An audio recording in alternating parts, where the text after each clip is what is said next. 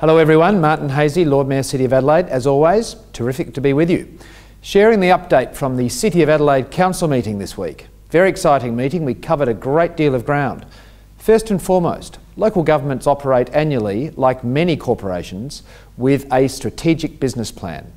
Last night, we endorsed our business plan for the 17-18 financial year, which will very soon go out to public consultation.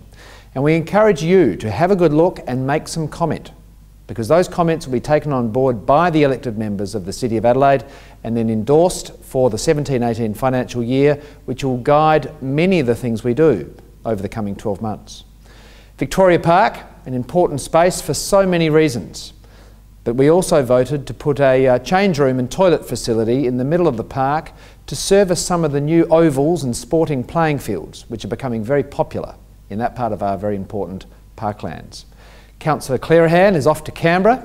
Councillor Clearihan will be advocating on behalf of the City of Adelaide at the Australian Local Government Association Annual General Meeting.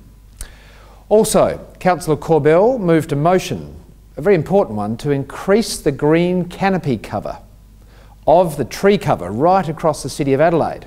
It's very important because it keeps our city cool, keeps our city green, and of course it's visually amenable. Councillor Martin moved a motion which enables a first hour free car parking at the UPark car park located on the corner of Rundle Street and Pulteney Street. Now this is terrific news because it welcomes shoppers and visitors into the City of Adelaide.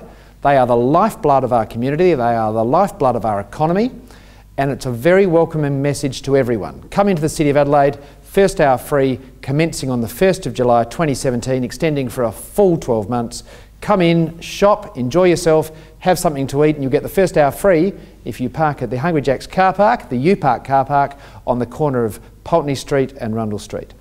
Thanks everyone, I look forward to seeing you very soon. Bye for now.